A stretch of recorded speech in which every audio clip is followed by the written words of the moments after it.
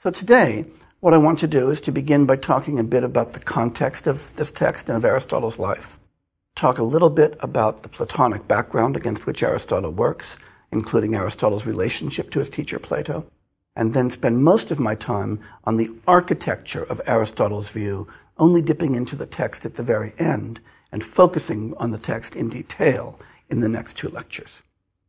So, let's begin with a bit of context. Aristotle himself, of course, lived in Greece. He lived from approximately 384 before the Common Era to 322 before the Common Era. And he was clearly an aristocrat, a citizen of Athens, and a member of a reasonably noble family. He studied with Plato at Plato's Academy and was, of course, Plato's star student. And after graduating from the Academy, he became the tutor to Alexander the Great, who, of course, conquered the world. That's a pretty good lineage, Plato, Aristotle, conquer the world. Besides being Alexander's tutor, he taught at his own academy called the Lyceum in Athens for many years. Late in his life, he had to flee Athens because he was charged with impiety. Now, of course, you know that Aristotle was not the first Greek philosopher to be charged with impiety. That's the charge on which Socrates was tried and executed.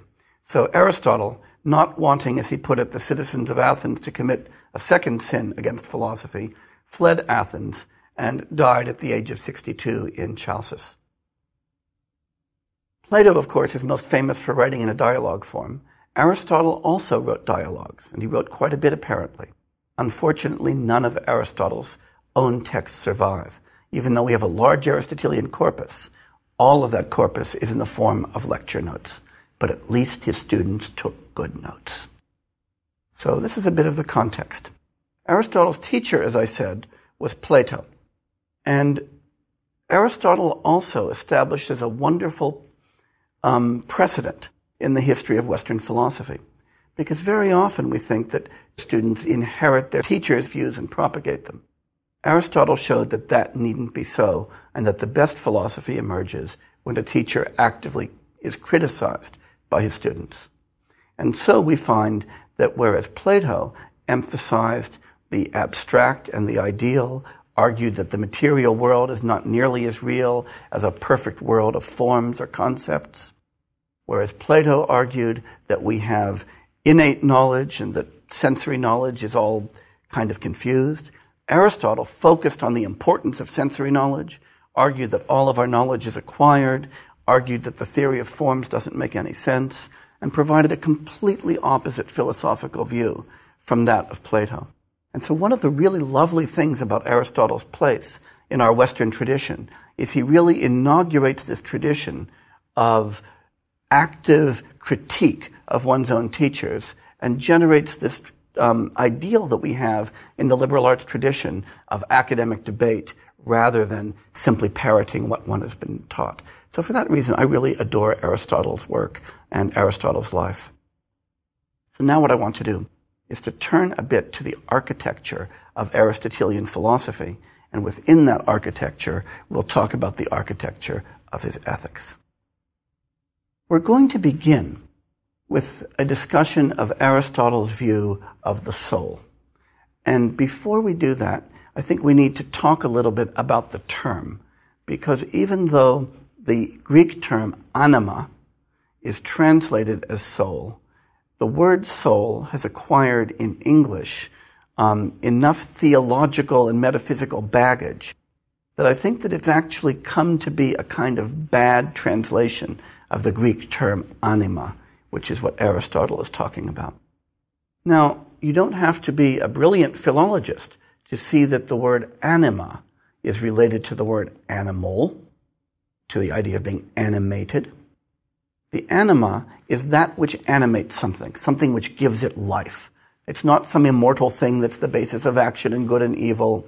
It's not something that travels between lives or that survives the death of the body or anything like that as far as Aristotle is concerned.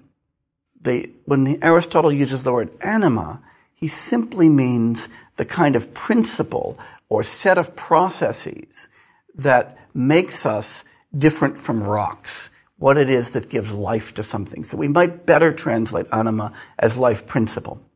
On the other hand, the word soul has become so entrenched in Aristotelian translation that it would be weird to use a different term. So I'm going to use that word soul, but wherever I use it, you're going to be conscious of the fact that it's translating the term anima, this notion of that which animates something. Now, Aristotle wasn't just a philosopher. He was also a mathematician, logician, and a biologist. And in fact, he undertook biological expeditions where he collected samples of animals and plants from various places in Greece and wrote about biology. And Aristotle's view of the soul, of the anima, is a very biological view. He's worried about what animates things, and he thinks of those in scientific terms. It reflects the fact that Aristotle thinks of human beings primarily as natural objects, as one sophisticated kind of animal, not as spiritual beings whose minds are in direct communion with abstract forms, as his teacher Plato thought of us.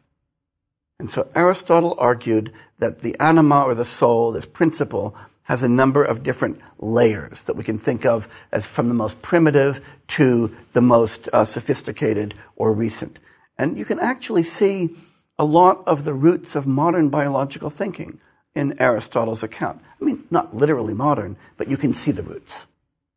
So Aristotle argues that the simplest, the bottom level of the soul is what he calls the vegetative part of the soul. That's the part that's involved just in growth and nutrition and the absorption of energy from the environment. And Aristotle argues that plants and animals all share this vegetative soul. It's a principle of life. Again, don't think of it as a mind of some kind.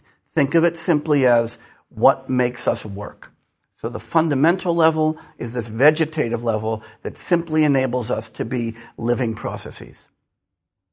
Above that, Aristotle argues, is an appetitive soul, an appetitive anima. That is the one that gives us appetites for food, for water, sexual appetites, and in general, desires. And of course, that Aristotle thought was a level of soul, a level of anima, that is distinctive to animals, but which plants don't share, this kind of appetitive soul. But some animals have an appetitive soul, Aristotle thought, but not a sensory anima, a sensory soul. Very primitive animals, maybe mollusks or things. And the next level of soul that Aristotle recognized was a sensory soul, the aspect of our life that makes it possible for us to see, hear, smell, and so forth. That's a higher level of organization, if you want. And above that, Aristotle argued, was the locomotive soul, the part that's responsible for motor control, that allows us to move around. That's something that we share with most animals, but Aristotle pointed out not all animals, some can't move, but most can. And finally, and unique to human beings, Aristotle argued was the rational soul, the rational anima. And that's the part of the soul, the part of our principle that enables us to act, that allows us to think, that allows us to use language, that allows us to reason, that allows us to understand. And Aristotle argued that that is unique to human beings. Now, whenever we think about Aristotle's moral philosophy and Aristotle's account of what a good life is, which is where we're going to be spending the next few lectures, we want to think of it in the context of this understanding of what it is to be a human being.